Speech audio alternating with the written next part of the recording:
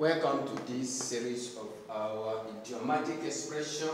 Remember we said idiomatic expressions are expressions with underlying meanings. In other words, you don't explain them by the facial wording, by the wording from the facial point of view. No, they have deeper meaning. So when you do that, you have to read the underlying meaning, the inner meaning of the word. Don't read that, don't explain that based on the surface meaning of the words you see.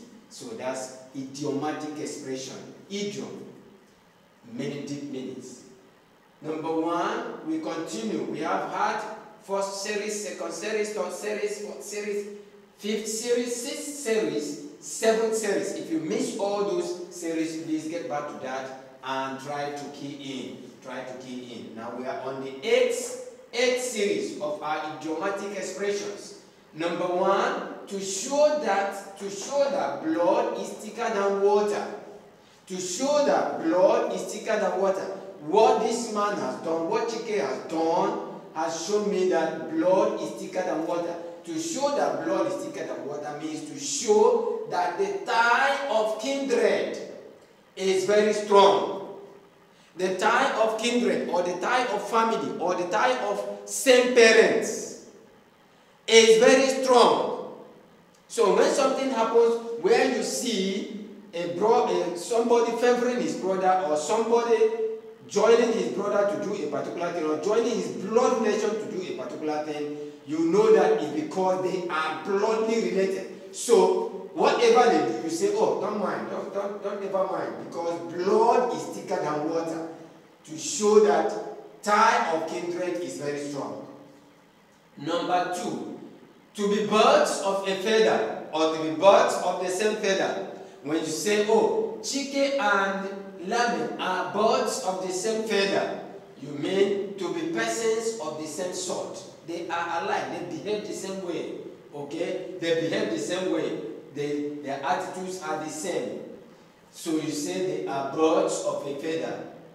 That is, persons of the same sort. Number three, to fight with one's back to the wall. To fight with one's back to the wall. That's to make a final desperate effort. To make a final desperate effort. That means you believe that it's all over, that's the final effort, the final try. The final trial that you have to make. After that, that's the end. So you have to put the last effort to do that. That means you are fighting with your back to the wall. You are making the final desperate effort. Making the final desperate effort. You know that if you miss it, you have missed it. So you fight with your back to the wall. That means you make the final desperate effort. Number four, to paddle one's own canoe. If I say, please, don't interfere in my business, don't interfere in what I'm doing, you have to paddle your own canoe. Please paddle your own canoe. I mean, to manage your own affairs. To paddle one's own canoe means to manage your own affairs. Don't interfere in my affair. Paddle your own affair. Paddle your own canoe. That is, manage your own affairs. Number four, to pay one's back in his own coin. Say, don't worry, what this man has done to me, I will pay him in his own coin. I will pay her in her own coin. To pay one's back in his own coin. If you want to pay me back in my own coin, that means to treat one in the same way one has treated others. If I want to pay you in your own coin, that means I want to treat you the same way you treated me, or you treat me. That is paying one back in his own coin. Treating one in the same way one has treated you. Number six, to play second fiddle. Oh, I'm not going to play second fiddle in this organization. To take a subordinate position. That means you are not on top. You are the second person. You are the assistant. You are the deputy. So if you say, I don't want to play second fiddle in this particular organization, or in this particular society, or in this particular association, that means you don't want to take a subordinate position. You want to be the head. You don't want to be the second. You don't want to be the third. Number 7, to be at 6s and 7s.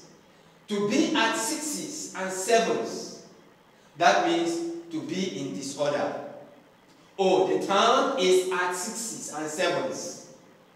Oh, the whole area is at 6s and 7s. That means it's in disorder, it's in disarray, confusion, it's in confusion.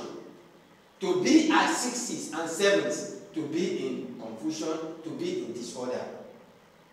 Number 8, to slip through one's fingers.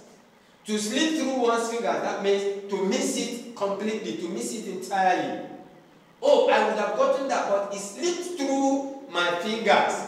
That is, I missed it entirely. I missed it entirely. I did not get that. Number 9, to have a skeleton in the cupboard. To have a, oh, what this man is doing shows that he has a skeleton in his cupboard.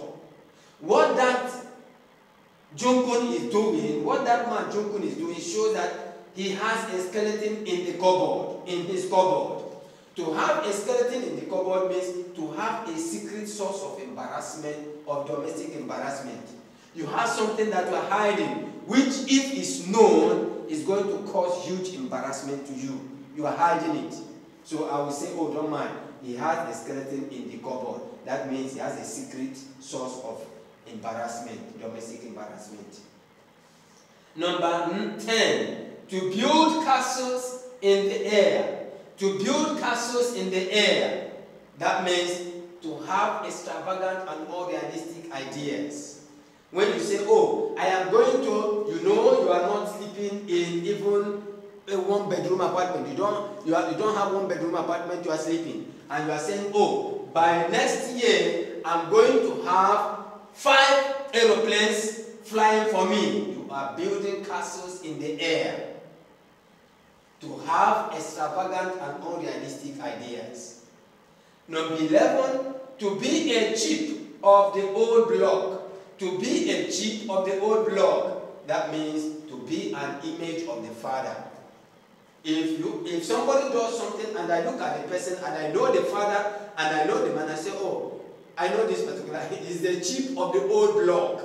That means he is the image of the father. He is the image of the, what he is doing is just exactly the characteristics or the character of the father. They are the same. They behave the same way. Himself and the father, or herself and the mother. I will say he is or she is a chip of the old block. Image of the father or image of the mother. Please, if you like our video, subscribe, share, and give us a thumbs up. Share, please, and give us a thumbs up.